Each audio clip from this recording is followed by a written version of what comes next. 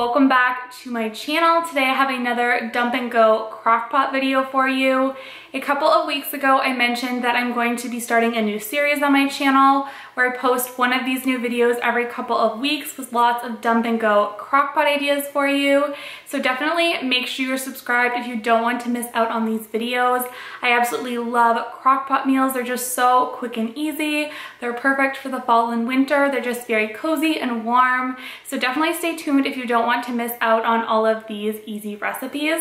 But let's go ahead and get into all of these dump and go meals. For this first dump and go dinner, I'm just making a chicken tortilla soup. It was super delicious.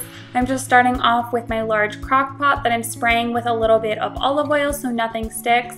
And then for the meat, I have 2 large chicken breasts here. You can also use 3 if yours are on the smaller side. I decided to add in about half of a chopped yellow onion, as well as about half of a bell pepper. The recipe didn't call for it, but I just felt like it needed a little something extra. I'm also adding in 1 can of corn that I drained off, as well as 1 can of black beans that I drained and rinsed. For seasonings here, I'm adding in 1 packet of taco seasoning mix with a little bit of garlic powder. You can also add in some salt and pepper if you want. Of course, I had to add in a big scoop of minced garlic. And then for the base of this soup, I'm actually adding in a jar of salsa. Mine was homemade, but you can just use whatever you have from the grocery store, but I just had this to use up on hand. And then I'm also adding in about 5 cups of chicken broth. I'm just mixing all of this together.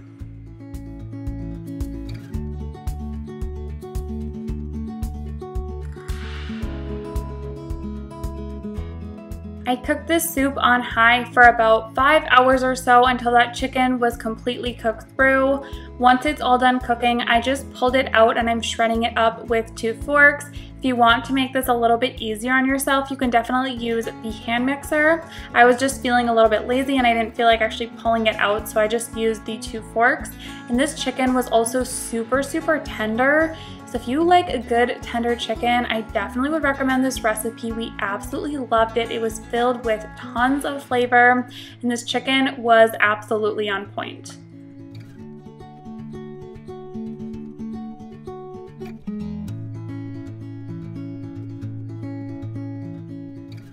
I just added that chicken right back into the crock pot. I did let this sit for probably like another 30 minutes or so just to really make sure that all of the flavors were really well marinated together. We really enjoyed this soup recipe. It had a ton of meat in it, so if you like a really hearty soup, I would definitely recommend this one. I just served it with a little bit of sour cream on top and some cheese, and it just made it super creamy and delicious.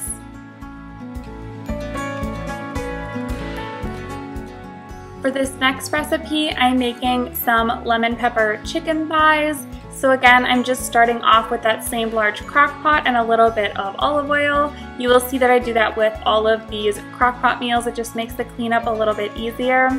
And then for the chicken here, I'm using about 5 chicken thighs.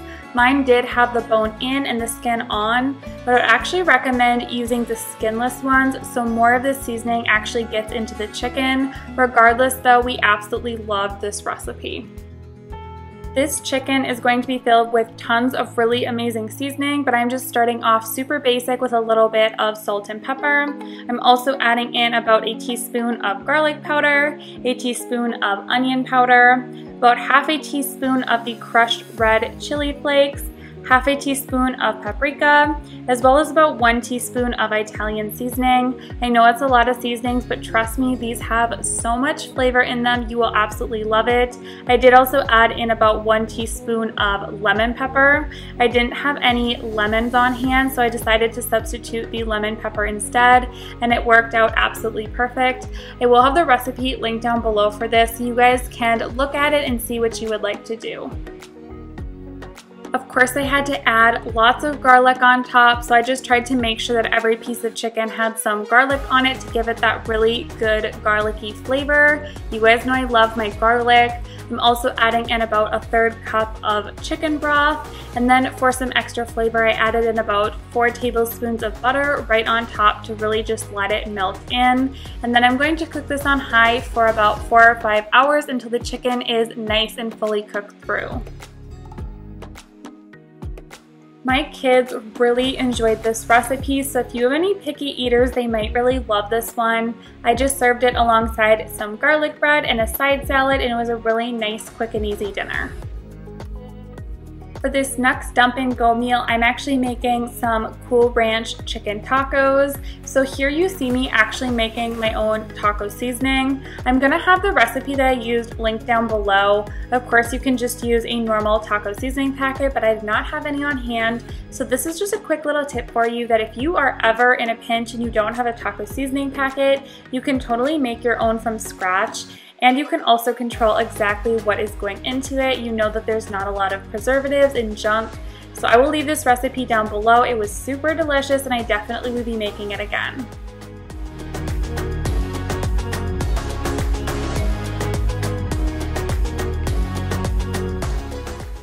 Now it is time to actually make these chicken tacos. So I just sprayed my crock pot with a little bit of olive oil like I always do.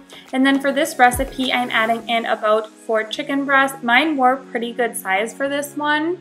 And then here is that taco seasoning you just saw me mix up. But like I said, you can totally use just a normal taco seasoning mix if you have that on hand. I'm also adding in a ranch seasoning packet. Like I mentioned at the beginning, these are supposed to be Cool Ranch chicken tacos. The flavor here was super delicious. I definitely would make these again. And then I'm adding in about a cup of chicken broth. Super simple. I'm just giving all of this like kind of a quick mix together. And then I just cook this on high for about 4 hours. Once that chicken was fully cooked through, I'm just taking my hand mixer to it and shredding it all up. Just be careful because this chicken was super tender and it basically fell apart, so you don't want to over shred it with the hand mixer. So just be careful when you do that because it seriously only takes a couple of seconds. You definitely don't want blended up chicken. I'm just getting all of these flavors mixed together and then I'm going to be making my tacos. So for my tacos, I just used 2 tortillas. I decided to add that chicken on there with some cheese, some sour cream, and some lettuce. But definitely play around with this and use whatever you want for toppings. This was a super good recipe. I will definitely make this one again. It had a ton of flavor. I also used it the next day to make some burrito bowls that were also super delicious. For this next dump and go meal, I'm making an Alfredo tortellini. So I'm just starting off with that same crock pot and a little bit of oil so nothing sticks. This really does do a good job to prevent things from really sticking. I never really have an issue. I'm starting off with 1 jar of Alfredo sauce and just dumping this right into the bottom of my crock pot. This is gonna make a really good base for all of the pasta here. So for this recipe, you're going to need about 20 ounces of tortellini. I used the 3 cheese kind. I picked it up at Aldi and I think it was about $4, so pretty good price on that. I'm taking about half of it and dumping it onto this first layer of Alfredo sauce.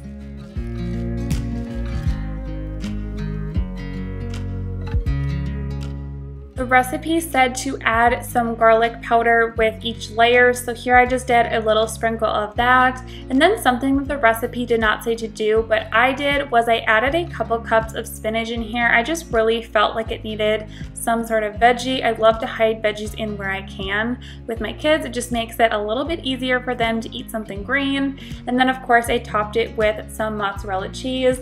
And then I'm just going to basically be repeating the process.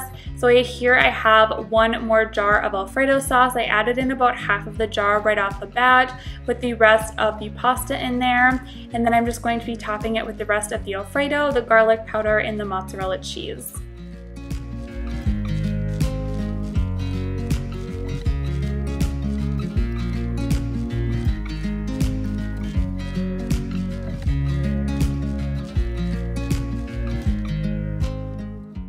I just cooked this on low for about 3 hours. It was a super quick and easy crock pot meal. I did like how this turned out, but I feel like I wasn't in love with the type of Alfredo that I used. It was the Aldi brand and I wasn't a huge fan of it. But if you have a favorite Alfredo sauce, I think you would really enjoy this recipe. If you try it, let me know what you think in the comments. This next dinner may have been my favorite. I made a smothered pork roast. You could also do pork chops with the same recipe. I'm using my smaller crock pot for this one. I just sprayed it with a little bit of olive oil, and then I'm adding in a pork loin roast here, but like I said, you could do this with pork chops or a different cut of meat as well. Now here I have a separate bowl that I'm adding all of my ingredients to. So I have 1 can of cream of mushroom with 1 can of cream of chicken, and then I am also adding in a jar of mushrooms here. You can use regular raw mushrooms if you want, but I just chose to use the sliced mushrooms in the jar. For lots of extra flavor in this recipe, I'm adding in a couple good scoops of minced garlic, as well as one of these soup packets. This is just the onion soup packet. I'm using the Aldi brand and it tasted perfectly fine. You can also pick them up at Walmart if you like, but I'm just dumping one of those in there with a little bit of salt and pepper. I'm also adding in about 1 cup of water and giving this a good mix. This is actually going to be the gravy that the pork cooks in. This was super delicious. I ended up serving it over mashed potatoes, and all of that gravy just had the best flavor. So I just dumped this all across my pork loin roast, and then I cooked it on low for about 8 hours, or you can do it on high and just adjust the cooking time. I'm gonna have this recipe linked down below. The original recipe was with pork chops, but I decided to try it with a pork loin roast, and it really did turn out super delicious. I decided to shred up my pork loin roast about half an hour before serving, and then I ended up dumping it back into the crock pot. I just really wanted the inside of the pork loin to get all of the delicious flavors from the gravy. We absolutely loved this recipe. It was pretty budget friendly. My kids enjoyed it, my husband really liked it, and it was seriously super delicious served over mashed potatoes.